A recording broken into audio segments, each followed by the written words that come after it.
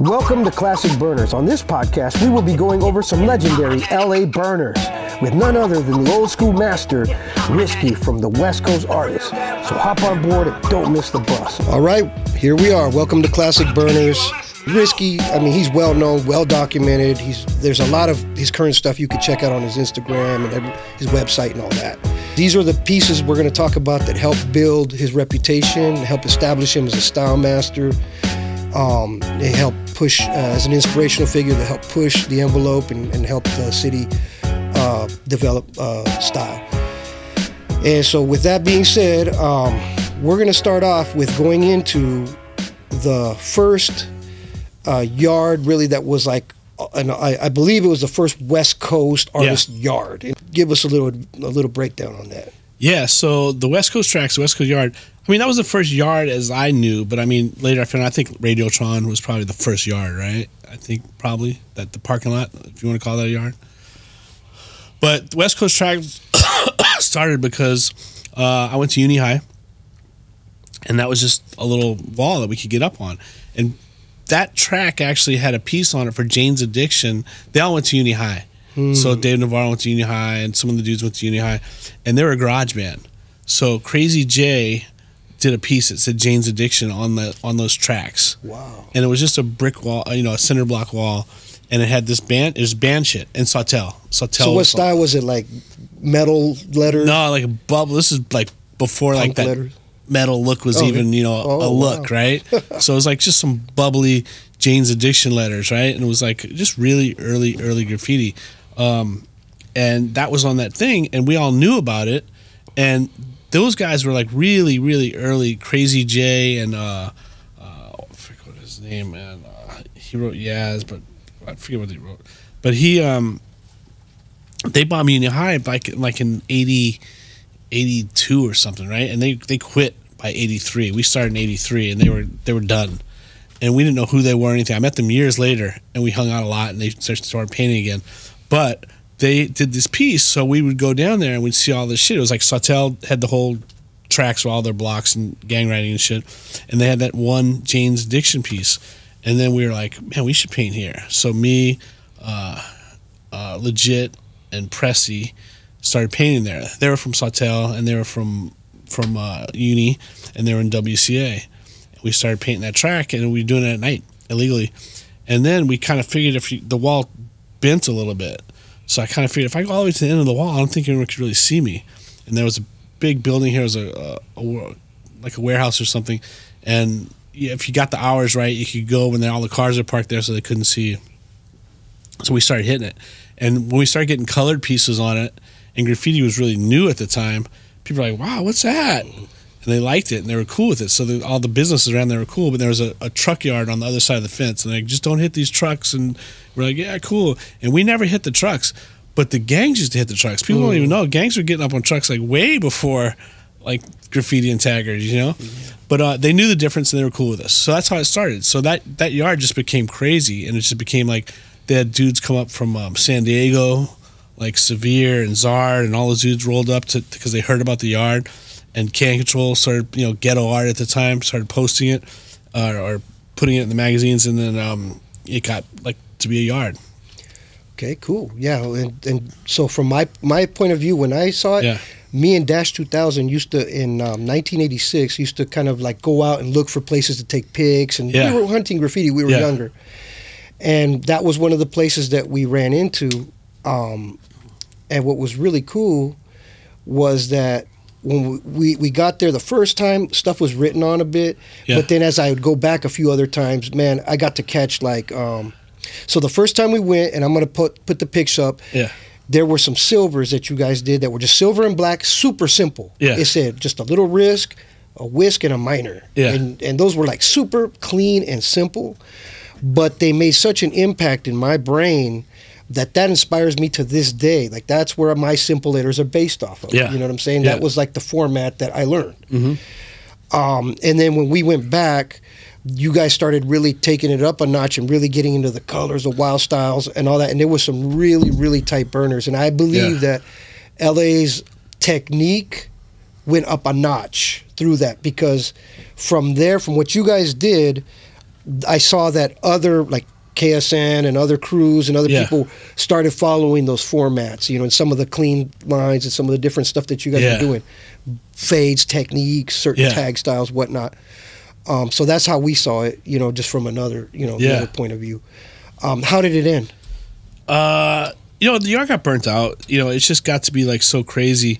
Anawalt lumber, you know, we started doing blocks. We'd buff the whole yard because we were trying to hold it down as West Coast tracks and it'd get out of control. We'd buff the whole yard and just put hollow outlines across the whole thing and roll calls.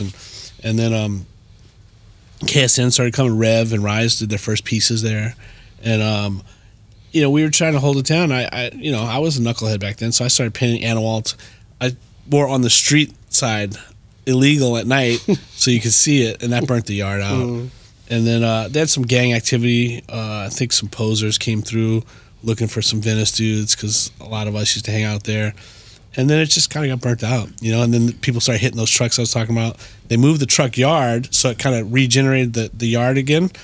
But then it just got burned out. So let's take it now to another pioneering, awesome thing that went down, which was a Sounds Good stereo wall, which was actually not far from where this studio is right now. I think it's somewhere over here. Yeah. It was right in Topanga or something. That was a legit wall, but it was done totally graffiti. There was no mural, nothing. It was letters and characters, but it was so it looked really, really hot because it was just like a production, burners. And that, I believe, was one of the first and biggest nice productions that was well put together, in my opinion, that I saw. Yeah. So why don't you please tell us how that came about and some of the stories behind Sounds Good Stereo? Yeah, well, to me, that was the first production and the biggest wall we had at the time in LA. Like, someone said, I don't know how many stories it was, 3 stories or 4 stories, I don't know what it was. But, like, at the time, it was fucking huge. Yeah. So we're like, oh, shit, we got this whole wall. They go do whatever you want. Just make it say Sounds Good Stereo. So I did pieces, just Sounds Good Stereo. And then Blinky, Genius, Dante, me, and we did these pieces, and we had big speakers. Blinky did the truck. That was Genius. Classic. It was like a 59 Chevy or something, 57 Chevy. 54 maybe. 54, I don't know, something, but it was really classic looking. Yeah. Speaking of that truck, he did that one red, and I got a black one. I still have it. Fresh. And that's the truck I always remember. I was like, I'm going to get one of those. But and then we had the speakers on there, and I did the speakers for my O's for the Sounds Good Stereo. Yep, I remember that. And I did a wrist piece with a heart, and it was busted out. And we just tripped out because we didn't know anything now you see all these huge productions and murals and stuff like that. We didn't know anything about that shit. Now, I don't think we had a lift or anything. I think we had like ladders or something. I don't know what we did. You used all spray paint too, no colored buff, paint, no buff, like the whole fucking shit. And then it was just the biggest production. People came from all around. Funny thing about that wall is Danny Boy from House of Pain still has a sketch. Wow. And he goes, he came and he grabs it off the ground. He has it framed. I'm like, let me get that. And he never lets me get it. Fresh. I want it. But he has that sketch. But that was a big turning point because for us, it was like, oh shit, we could do anything. The sky's the limit, you know? And it was just cool. And especially like planning out something of that scale. And this all sounds so funny now. But the simplicity of like planning out, like, I'm going to do big letters across the top, and then we're going to do a character of the truck with the speakers, and then we're all do burners on the bottom. It's such a elementary concept, but that was the first. Right, yeah. So, you know, after that, there's a million walls like that. Yeah. But back then, that was like the first kind of diagram for a production. It definitely set the standard. It put the bar up. And so from me having this feeling and experiencing this, a lot of other piecers are going to relate to this. When you rock a production or a piece like that, as you walk away that evening or whatever, and you take your pick, whatever, you could just sit there and stare at it and enjoy it. You know what I mean? And you know, like, I rocked, I burned that. You know, and it's dope, dude. Describe how you felt after you walked when you did that, bro. You know, it's weird for me because I was weird, bro. Like, I used to get a lot of photos later, but I kind of didn't get a lot of photos too. So I kind of like went through these stages where I didn't get shit, and then I'd go searching for my shit and get a bunch of photos. And, you know, I was that dude that used to lose a lot of shit, you know, like, you know, but this is years later, right? I had all my stuff I got evicted out of studios and stuff like that. I used to lose a lot of shit. But I never really paid attention because we had people like Charlie and Power and those dudes getting all the photos. Yeah, they were like big photo guys. So I was like, they can take better photos I'll ever take. So if I ever need it, I could go to those guys. Yeah. So I didn't get my photos till, the point of this is I didn't get my photos till later. So I do the pieces and I have to wait for them to fucking publish them or whatever to get the photos. But I remember after I did that thing, man, I was like always straight up on to the next. But the thing was, I was like, oh, that was cool. How can we go bigger and better? So because of Sounds Good Stereo, I was like, that was cool. How can we do it without saying Sounds Good Stereo? You know, that was like the mindset, you know? Yeah, you were driven. Yeah. All right, which takes us to the next natural progression in the story.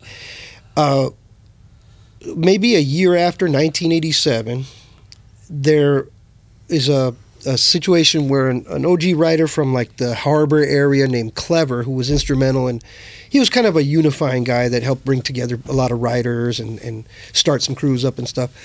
A very respected guy, Danny Bonner, rest in peace, had passed away, and there was a big wall on Crenshaw right on the strip that eventually they had kind of so-so murals on it, and eventually there were some memorials put up for Clever, Danny Bonner. And I remember passing by when those first went up, took the pics, and then as I would pass through there, suddenly I start seeing like big productions from you, from Dream, from Green, and that wall became like the best wall in LA, hands down. Yeah. Hands down, dude. There was nothing that could burn those pieces. Yeah. So I want you to go ahead and tell us a story. Talk to us about the Crenshaw Wall from the beginning, the experience, how you came about it, the whole nine. So, you know, Clever, about that time, we were really heavy on the Pan Pacific Auditorium. We were bombing the fuck out of that place. Like, and it was like they couldn't control it. They couldn't stop us. They had a security guard that lived in a trailer, and he couldn't do shit. And when you go back and get pictures, talking about pictures the next day, I get pictures, and we just kind of laugh at the guy, and he'd be like, hey, man, you guys are going to get me fired. And we're like, we don't know what you're talking about. And he's like, let's make a deal. He goes, I'll let you paint, just don't put any bad words and this, that. And it's like, because I'm going to tell my boss that I'm encouraging kids because you're going to get me fired. Like, this is fucked up. Because he'd sit here and someone would whistle and we'd be over here and he'd come here. And we'd, you know, it's a cat and mouse thing. And we're killing that building. So the reason I bring up that building is because one day we get to the building and it says, graffiti will be with me forever, Clever. Clever had bombed the building that night. Oh. And we looked at it and he had this nice tag style that was like, this like real simple letters, and we're like, oh, fucking Clever, check it out, graffiti me forever, Clever, da, da, da. And then we hear the news right then that he got shot. Wow. At the Crenshaw Wall. We didn't know it was the Crenshaw Wall yet. He got shot on Crenshaw, and we're like, what the fuck happened? And supposedly he was in a red car, and you know what was going on at that time with red and blue and all the Crips and Bloods, and supposedly he got shot in his car. Over there. So we go over there to check it out, you know. We want to see it. And, you know, it was our friend. We wanted to, I don't know what we were doing, what we were going through at the time, but we went over there. And we're checking out. We saw that wall. We were like, man, we fucking shit that fucking wall put up for Clever, you know. And they had murals on the wall. So they had like some, you know, school activity murals or neighborhood murals, whatever it was, with a brush and, you know, stuff like that. Neighborhood pride stuff, whatever it was. And we didn't do it or anything, but eventually, drifting on a memory, right? I think they did that wall. Mark 7, KMC, Sphere, and Flame. Yeah, and then we eventually got to do a memorial wall over there. I think Rest in Peace or Rest in Paradise or whatever it said. And that wall started becoming really hot, not in a hot way as in dangerous, like hot meaning like it was happening because it was getting so much publicity in videos and movies, right? I think you had Boys in the Hood or something, and Crenshaw, and they had all those scenes with all the cars and people shooting and running, and that wall is famous, and a lot of rappers hanging out. So we started going up there, and on Sundays it was a fucking big spot, man. All the little cars would park there. Like I say little cars because I think it was like Samurai, Suzukis, and Mustangs were hot at the time or something, you know, and they're all parked up there and booming stereos and everything. We'd walk around, and you know, Green, Dream, Charlie, myself, eventually were like, we wanted to hit that wall. And we figured out some way to do it or something. I think we parked some cars and we did some low pieces or something. And you know how it was back then. Once someone got a little scratch on it, it was still like that, right? Once someone got a little scratch on it, so I think they caught us doing it or something. And they're like, hey, man, don't mess up this mural, but you can have this section. And we did some section. We fucking burned, right? I think this Cartoon in me, I think, did the first one. It said West Coast. And we did a sword piece on the bottom. And he did these little funky little characters, and he ended up smoking a big joint, which is kind of funny. Yeah. And that piece was a burner. It's like one of my favorite pieces, right? And all the fucking neighborhood, all the hood came out there, loved it. Everyone loved it. And we did it very neutral, bro. It was greens and yellows. We didn't use reds and blues. We did it very fucking conscious. But what was cool about it is that, and this is always something that you were very good at, and you were the best at it, in my opinion, was what I call Cali colors. Yeah. Because you took like a lot of the colors that were from the 80s, like on clothes and stuff like that, like the light green, the seafoam greens, the pastel aqua type, and some of the bright like neon oranges and different things. And you knew how to contrast them really well and make some really colorful pieces, man. And that production, which we will put on the thing, on the screen, it's definitely had that beautiful coloring, bro. Yeah, thank you. Yeah. But that was the thing to us, you know. It was important and this and that. So we did that, and then from that we kind of just grew. So we started really busting out stuff, and then Slick and I were doing aerosolics, and we started doing some burners up there. Like some Slick's characters were just like so next level. Like it was like, you know. Again, when we talk about this, people are like, what are you talking about? Like, there was no shading back then. Like, Slick's characters looked like an airbrush, whatever. And he could do whatever he could do with an airbrush with a spray can. And they were just next level. Three-dimensional as opposed to the usual old two-dimensional. Beyond, you know? And he would do the characters. I was doing letters, and I had good letters. And, you know, we were this dynamic duo, and we went around, and, you know, we won the world championship. You know, we went to London. We're going to talk about that. We're definitely going to talk about that. We were doing these productions, and we would push each other. We were our biggest critics were Slick and me criticizing each other, but loving to paint with each other, you know? And we'd laugh about it and joke, too.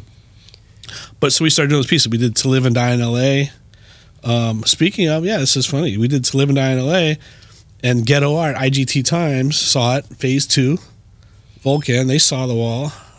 They called us and said, hey, we want you to represent the United States and go to that battle in London, and that's how that happened. But anyway, so we started doing that, and then so I think Green and Dream were talking to Ice-T, and he was at the wall. He's like, you should put some my shit up here. And they did Rhyme Pays, you know? And then the wall it was like a legacy wall, bro. It was just like burner after legendary thing after legendary thing.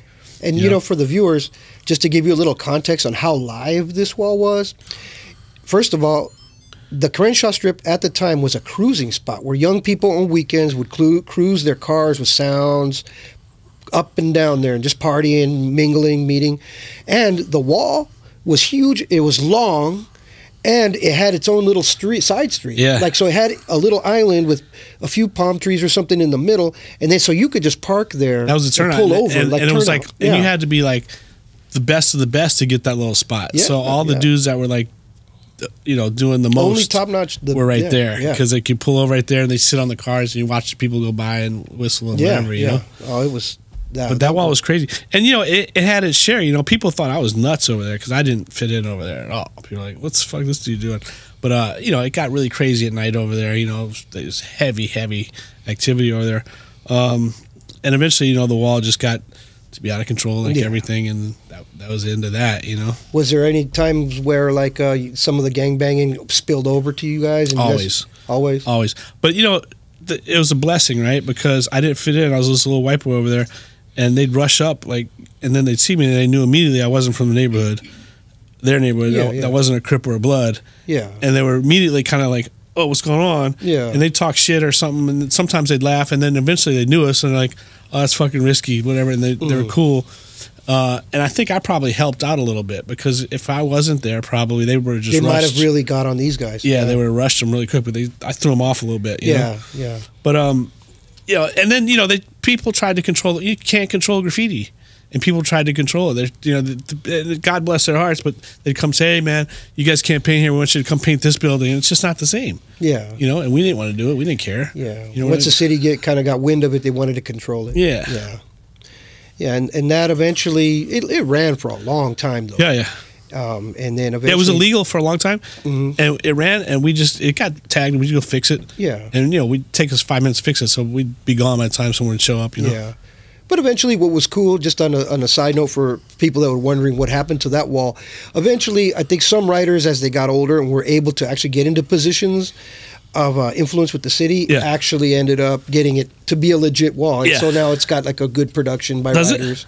Yeah. Or at one point, they had actually got paid to piece it up properly. Nice. End to end. So, I'm going to go see it, all the RTNs, man. Shout out to RTN. I forgot about, that's, I go check on a lot of spots. I go by West Coast tracks and I see all the walls chopped down and torn up and broken in half and everything. Yeah. But I haven't gone there in a long time. I'm going to go check it out. Yeah. So now we're going to go ahead and move on to the next episode, which was the battle. I mean, the international battle, bro. We're talking about the Olympics for graffiti. Yeah. We're talking about a trophy, the old school big gold cups type of trophy. Yeah, man. Tell us all about that one, bro. So it's crazy. So Slick and I thought they were full of shit. We're like, what are you talking about? And I'm like, Slick, they said they're going to send us to fucking England. And we're like, what? Let's go. Let's burn these motherfuckers. We were cocky, too. We were fucking LA'd out, like, to the max cocky. You guys knew. Yeah. You guys knew what you were doing was... Yeah. And we were, this is the battle era. This is when, like, fuck everybody, let's battle. Whatever, let's do it. And so we went to London, and we met all these dudes, and we came in like dicks. Like, we came in like fucking just like everyone... This is when we realized where we lived and how we grew up. We're in LA, and it's a hostile place, and survival of the fittest, all that shit. And we just figured everything's like that. And we heard stories about New York, supposedly like that, right? Everything must be like that. Yeah. And we get out there, and all these dudes are peace, love, and happiness. Hey, man, how you doing, brother? We're like slapping their books out their hands and shit, just doing dumbass shit. And then they take this thing, and they go, we were in a town called Bridlington, and it's on the water, and it's like a real old school town, and they take this thing that goes, there's going to be 5,000 people here watching this. This is an honor to paint here. Please don't tag the city. This is not that kind of city. Please don't write da-da-da-da. So all the shit they're saying, me and Slick, we go that night, like I think as an auditorium, we do an illegal piece that says USA, and it has Uncle Sam, and we write Ego Busters.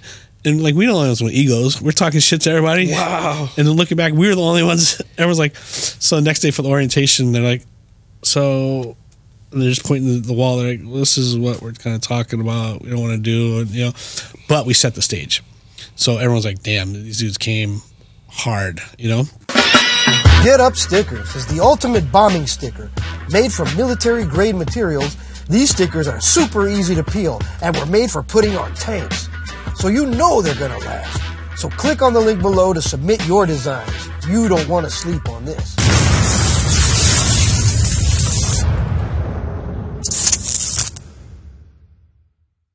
So, I met a lot of people there that I'm still good friends with, like Bates. I've visited him and traveled with him and painted in multiple countries with him, done multiple projects. He still visits me at my house. Remy Ruff, John Wood. I met all these dudes there in this setting. And, Slick and I went there. Volcan, who's a great friend, we became friends. And that was awkward because he was from New York and he was a judge. And we're like, we're definitely not going to get fucking picked because we're from LA. And like... and we met him, and he became a great friend after, and we got our shit together because we went there kind of like with the LA attitude. We're here to battle, we're here to burn, fuck everybody, we're the best, fuck the rest, that whole shit. And then we realized these dudes are all real artists, and they're all about the art form and elevating each other. And so we got our shit together. We learned a lot, and it changed us, I think. Okay, but let's talk about now, let's dig a little deeper and talk about the actual competition. So on the visual note, I want to know, first of all, your strategy, what they were coming with. Did you wait and then hit them later? Did you just come full out attack?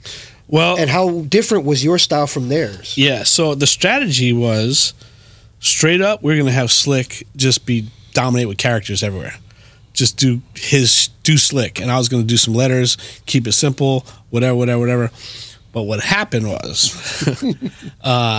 these dudes had plans, well thought out. We're like, wow, these dudes are nuts, right? We freestyle everything. We never have outlines. We freestyle everything. But that was our plan. We get there, it's raining, the wood's all fucked up. We have to build our own panels. We have less time to do it. It looks like I can't paint on this shit. It was too slick and whatever. So we had to improvise. So I had to wind up just doing a burner. I did a burner on the whole thing, a Risk burner, and he did some little characters in between the caps and shit, and did the fucking razzle dazzle on it and everything. But we just had to improvise. So I did this thing, and I did the what was later known as the inside border, and that shit was like that was hot. That was hot because no one now it's like every piece in the world pretty much has that, you know. Yeah. But back then, no one had an inside border, and people always ask where that's from. I said it's from lowriders. I was trying to do lowrider patterns, and that's what that was. And people translated it to inside border, and I was just trying to do lowrider patterns. So we did a wrist piece.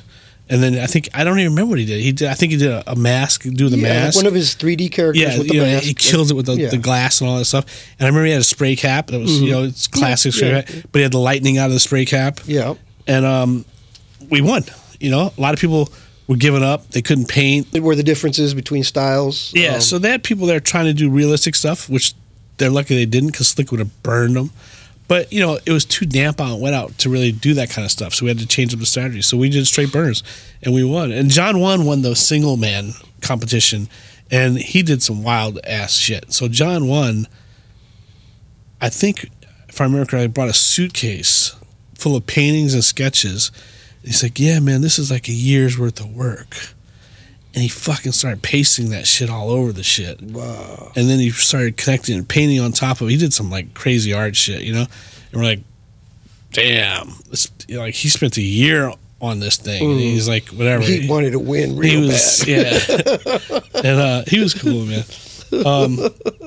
He was out there. He was cool. But that was it, man. We pulled it together. How was the presentation of the trophy? And was there a ceremony? Was there a party? How did it go down? So there's 5,000 people there, and it's in this town for a weekend. And Swatch Watch, I think, was the sponsor back then. Swatch Watches. They were big. And they had a huge skate ramp, and they had some break dancers, and they had some rappers, and they had bands and everything. And so they're in the ceremony, they go, and the winners from Los Angeles. And I was like, whoa, it's Risky and Slick. And then they're like, go. And I don't know if Slick made me go up or someone pushed each other, whatever. We went and got the trophy, and we were just not trying to talk to 5,000 people. We're like, thank you. When you turn around and walked away, But they took a really dope photo and put it in the newspaper, right? Oh. And it has you guys like holding the trophy and stuff? Oh, yeah. Well, BBC did a whole special on it. So they did a whole show on it. And then it was on the news there. Oh, that shit was wild. So every night, the news was following us around. So different countries had different stations following them, and we had BBC following us. And we at the hotel, they had like girls would come out of the hotel and they'd go, Americans, and they'd scream to us, and we'd come out and shit. Like, it was fucking wild. So that was your first taste of being a rock star, right? Yeah, bro. It was crazy because this town, I don't even think they knew what we were doing. They just knew that there was cameras on us and we were from America. And then the dudes, they had to give us a security guard because I guess we were pissing off all the local dudes. And it didn't help that Slick was dressed really cool, like Hollywood style. He had like a beret and a bombed up jacket. And he had a taxi hat. Yeah. And his biker pants with a bombed leather jacket. And we were going to all the bars, and the girls were, not liking us, and the locals didn't like it. They started throwing glasses at us. Oof, it was crazy. Well, nuts. Okay, so that's cool. So, man, we were proud of you guys. Just so you know, man, you guys held us down in the U.S. And that's one thing that I'm grateful for, having elders like West Coast artists, you, Rival, and that I knew. And then on the K2S side, having Prime and Rick and all them guys, I felt like L.A., we have enough talent and dudes that hit it hard that we could hold our own against the world. Yeah. You know what I'm saying? Yeah. Like, that's what for us younger writers, provided for us a feeling of security of like, we have a culture here, you know, it's solid. And that we can, if someone wants to battle and go toe to toe, we got dudes that can proudly represent us, you know, properly. Yeah. So thank you for that. Want to definitely go now into the next phase, which was now we're getting to the 90s. And gangster rap comes in, right? Yeah. After Ice-T, you know, he kicked that door down, and then pretty soon you had NWA. Then Ice Cube went solo, and one of his solo offerings was one of his big ones where the company really wanted to put some money into it, and on that album, on that single, it was called Who's the Mac? Okay, and they filmed a video in which it took place in the motor yard, right? And you guys did a production at the yard. So this was like crazy. And it blew my mind of like, how the hell did Risky get these fools to drag all their equipment? Because from the motor yard, from the street to where these guys did the production, it's a long walk through rocks, tracks, holes, ponds, like... So, dude, tell us the whole story about that, bro. Well, we were just like, our whole thing is you want to keep it real, right? Ice Cube, you want to keep it real. This is real, motherfucker. Let's do it, And he wasn't going to back down, so he's like, whatever. And we're like, place is dangerous. People get shot there. People, whatever. So it was kind of like he was like, what? I'm bringing my dudes. What's up? And then Slick hooked up the I think the preliminary like presentation to them, and he got it. It was all his thing with them. And then we started doing it. Slick's like, I want you to do some Who's the Mac letters here. And he did this crazy Mac pimp character, and he did the flyer, and he did the flag and all this stuff. And this is all stuff that we wanted to do. So it was like the best gig ever, And Slick was doing gigs at the time. So I think he was doing a bunch of stuff. I don't know what he's doing. Maybe Booyah. I don't know. He's doing a bunch of stuff at the time. But he's right in that zone. And I wanted to do a burner, right? And I remember I did my piece there. I did with the water drips inside of it. Yeah, is like the first time I did that look that I do now. All the water drips and stuff. I did that for that piece. People are like, well, how did you get that fill in? And it was like the water drip fill in. I'll never forget Ice Cube, and I saw him a few times, and he always said, he's like, and I put his whole crew up in little letters. The Lynch Mob, Lynch Mob. We had D and this and that. And everybody that was there had their name in a little letter somewhere. And then Ice Cube's like, motherfucker, why my name ain't like that? Because mine is all big and said Risk, And I was like, oh, I did that before, bro. Like, well, you guys did a portrait of him on a wanted poster. That was cool. Yeah. But he was always like, why my name ain't that big? He was cool. Well, yeah, he's got to give you guys a hard time. They were all funny. They were all cool as fuck, and they're all tripping out. The hardest thing with that kind of stuff is like, when they come there to film, you not let them have the cans. Let me try. I'm like, bro, chill. So when you guys did the piece, were a lot of them watching, or is it just the camera crew, and then later on they filmed the video? They filmed it later. Yeah, we did the piece. We did it a couple days prior. Well, we were there when they filmed, But yeah, we were there before. Yeah, because I imagine they're not going to have all their stuff just to film the mural. Yeah. Yeah, okay, cool. Well, and then who documented that? Because there was good pictures of that. I don't know if it was Charlie or Power. I don't know who did. Okay. But they had great pictures of that, man. I think it was the cover of Can Control one time or something. All right, let's see if we can get a hold of that one to put up. And you guys, as we're talking, you probably would have already seen it post-editing, right? So if it's not the cover, I think it's definitely in there, a centerfold. I don't think... At least the part where Slick did with Ice Cube is definitely a good photo in there. Yeah. I don't know if the whole wall is in there. All right. But it's like a whole page or 2 pages. Now let's go into Freeways, because from our point of view, from the LA writers, there was all the productions and stuff like that, but the cool part about you is that you also did a lot of bombing. Yeah. And so, especially on Freeways, that was like your kingdom, right? Yeah. My memories were one of the first big ones that I saw was off of Mulholland, like under the 405. Like there was an area right there, and there was a giant wrist, colorful, that you did. Yeah. So I want you to definitely describe that, how you first got into Freeways and that piece in particular. Yeah. And then also we're going to go into then when you really started going in 90 to 93 with when you started kind of rotating with like Charlie, with Dream. Yeah. With Vin and there was different. I even went one time. I mean, there was a bunch of you were out there killing regularly with different dudes, and you were doing full color burners. And mind you, the audience at this time, up until then, people were just doing like outlines, hollows, tags. Yeah. No one was doing full color burners, dude. And then we're talking about with 3Ds, borders, full fills, highlights, the whole nine. So let's go ahead and get into that, starting at Mulholland and then take us up into the that. Yeah, man. So that's kind of a crazy thing. So I used to think a lot. I was like a big thinker and like competitive and stuff. And I was like, man, New York, we don't have trains, right? So the first thing I did was we go to the Budweiser to paint their train, and I quickly realized it didn't give me the excitement I was looking for because it was not like a subway train. And subways had these big metal canvases putting these social comments across the city and and you could sit in one station and see a million of them, right? So I was like, fuck, man, we have freeways. We don't have anything like that. And then one night I just go, freeways. It just hit me. I was like, fucking freeways. But I have to hit all of them. I can't just hit, I have to hit all of them. So I jumped up and I ran out and I hit a freeway. Or I think I hit the Sepulveda Boulevard first, right? And I was hitting right on the street, and it was fucking crazy. And then I realized how easy it is to get away. By the time a cop sees me, they're usually always coming. I'm worried if they're coming on the same side as me, but if they're coming right at me, I don't care, because by the time they turn around, I can run. And I realized how quick I could get away, and I started getting really like, fuck this, I got this. As long as I get most of the piece done, they ain't catching me. So I started doing that. And then I started realizing freeways. And then I was like, man, again, subways, colors, burners. I'm like, yeah, that's cool, but I got to do burners, got to do colors. So I started doing color.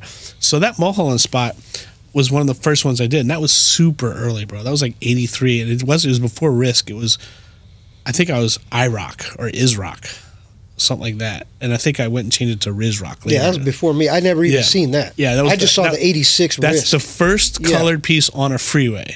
And that's when no one was even tagging freeways. Mm-hmm. And then I started bombing freeways. And then I told my crew about it, and then they started bombing freeways. And we were hitting like the 10 freeways, Rival, Minor. Minor's hit quite a few, I think, at the time. And then I was hitting freeways, and Minor was hitting freeways. We were separate places. And then I told Minor about the colored thing. He goes, you did a colored piece? He goes, where? Show me.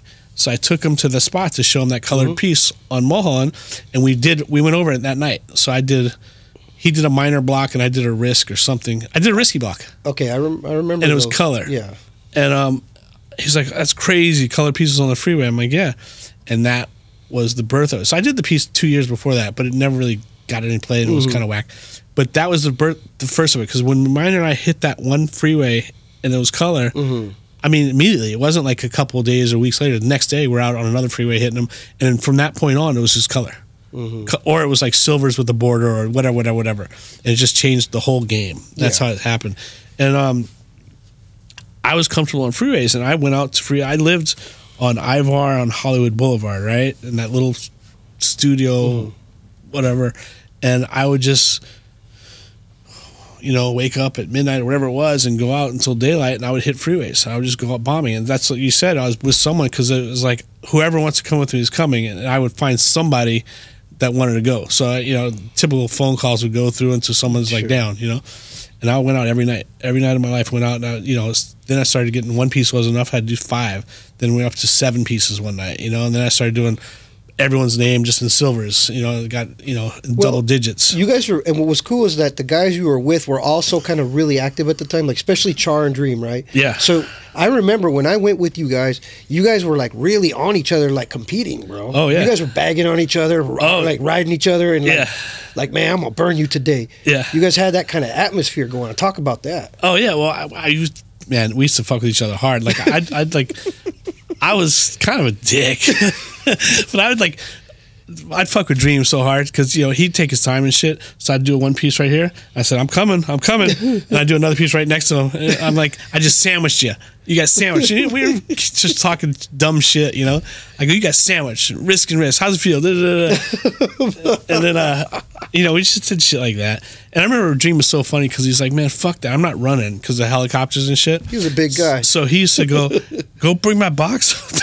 Go bring my box up there. On what box? He had a refrigerator box. And he goes, put my box up on the thing. We'll go burn tonight. And his thing was like, if the cops come, I'm getting the refrigerator box. So he had a refrigerator box up there, and if the helicopter came, he was going to get in the box. Wow. I don't think it ever happened when we were with him, but that was always the plan.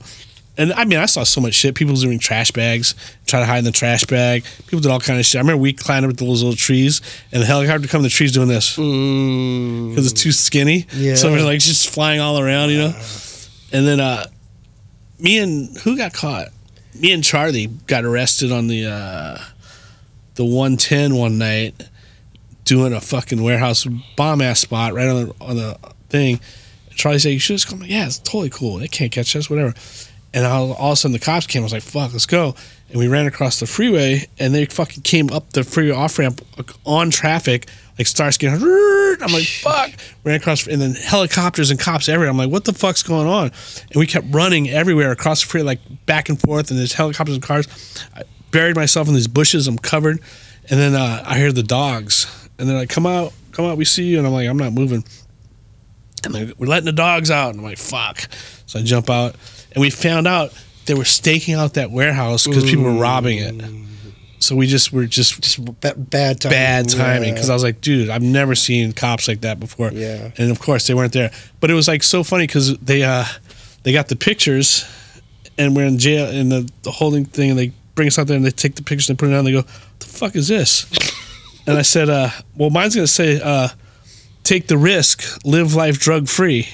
Wow, and that's some clever thing. And they go, well, yeah, what's your buddy's going to say? Porn. And I go, oh, he's going to say, stop child pornography. I think his sister's molested or something. Wow. And they got all quiet. And they're like, and they go, so we're back in the cell, and cop comes in and goes, hey, you know, I mean, I guess you guys are doing like a noble thing, but like you can't be doing that kind of shit. This is still, cops are still kind of naive to graffiti back then, you know? And, where, I don't know what that area is over there by Frogtown, whatever that station is over there. But I remember they open up the thing, they walking us out, and I don't know if they're taking us to count. I don't know what they're doing with this. And they open this door, and they kind of throw us out this back door and shut the door. And we're in a fucking neighborhood. Like straight, I'm like, what the fuck? It's like a wall, literally, and you walk out, and you're in a neighborhood with houses, and on the other side, it's like the police station and shit. And I'm like, what just happened, Charlie? I don't know. Do we get arrested? They fingerprinted us and everything. Well, we didn't get any paperwork. You know, you guys, what they did is they just gave you a kick out and didn't decide not to pursue the case. Yeah, so me and Charlie for like 2 weeks kept asking, do you hear anything? We didn't know what it was because the cops were like, they did it on purpose. They didn't tell us shit. So we're like, I guess we're good. Yeah. So we're like, don't say nothing. Fuck it. I don't know nothing. And so we didn't know for 2 weeks if we were arrested or not. We were like shitting, you know, but nothing happened, you know? No. But I told him that's what we were doing, and I guess, you know, they believed it or something. Well, yeah, that was before we understood how, like, the system works, where DA has to file the case and all that stuff. Now looking back, it's like, why would they waste their money on some little stuff like that, man? Okay, so that was dope. You guys were rocking the freeways, tearing it up, and you know, my favorite freeway piece, bro, and I still think it was the best freeway piece, was the West Coast Kings. Yeah, I was going to mention that. That was where the Tropicana was, first of all. It was the main... Yeah, that was like the epitome of Hollywood. It's right there. Yeah. And it was illegal, and it was as tall as I could fucking reach.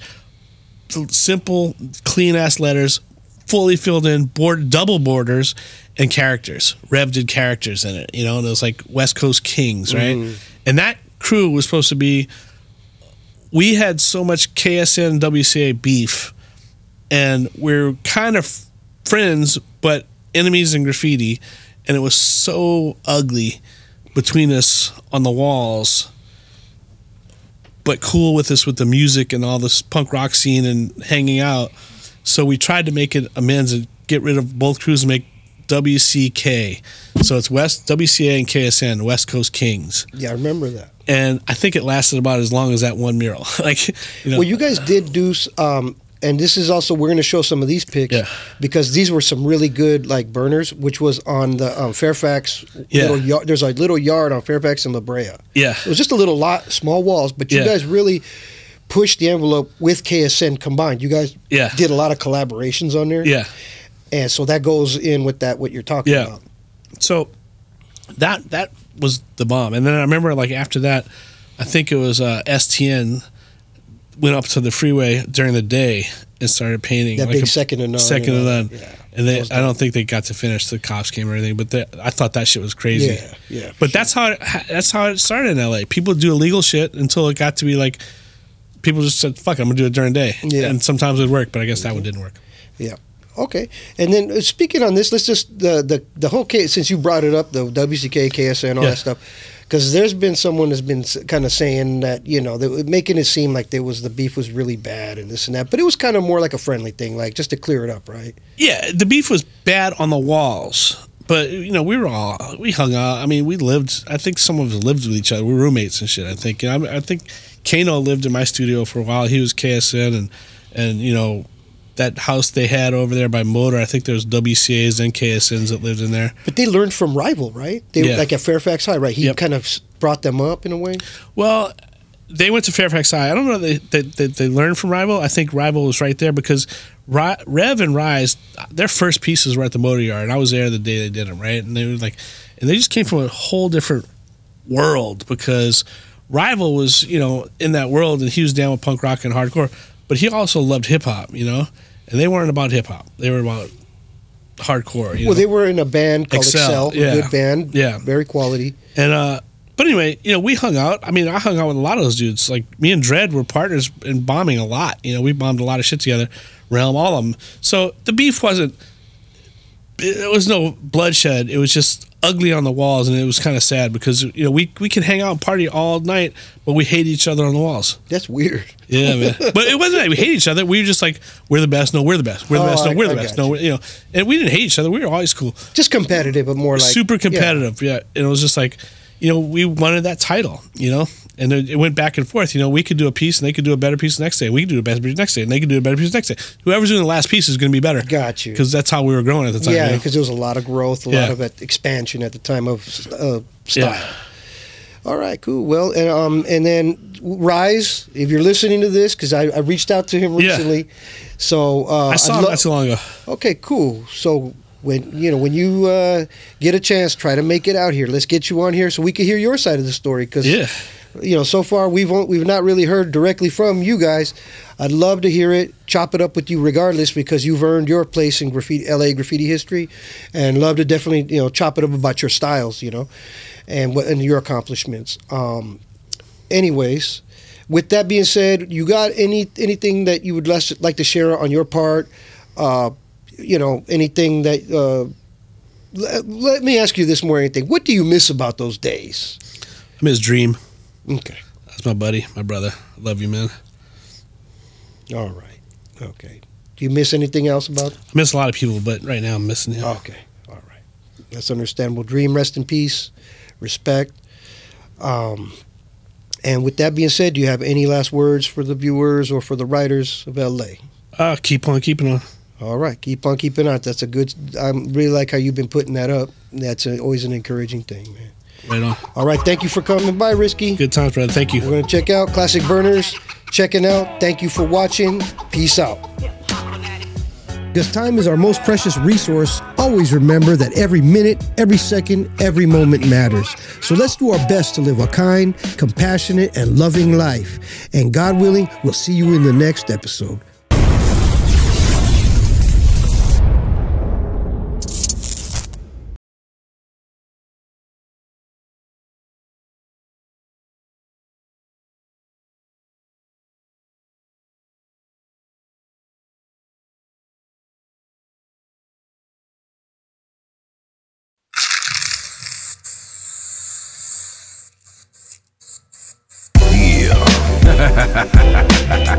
Monstro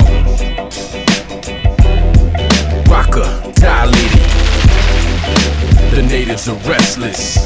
Yeah, I say the natives are restless. The natives are restless. Rocker, Irish science. Let's go, let's go. Yo, let's gather here a second, taking the atmosphere. As I steer this vessel like a Chevrolet Cavalier, I'm a native to this culture, chasing vultures up out of here. Fuck out of here, a lot of work put in like Vladimir. We dismissing fear, listen here. If your loyalty shifts over clout to the point where you disappeared and disappear, you overlook those who wrote the book. How does that work? How you a factor when there's gaps in your chapters? Let's cancel the chatter off the grid, damage your scanner. Shed some light in this tavern and hold this mic just like a lantern. I don't settle for the standard or nestle in the pasture. Turn a happy camper into a snack for a pack of panthers. My pops would often reminisce on the mothership landing, and then become saddened at how the brothers disbanded over money mismanaged and traditions abandoned, which made the natives is rest.